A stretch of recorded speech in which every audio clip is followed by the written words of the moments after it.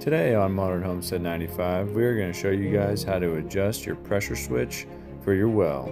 Start with a drained pressure tank, then set the pressure inside to 2 pounds below what you want the pump to kick on at. 30 psi to 50 psi or 40 psi to 60 psi are the regular pressure switch settings.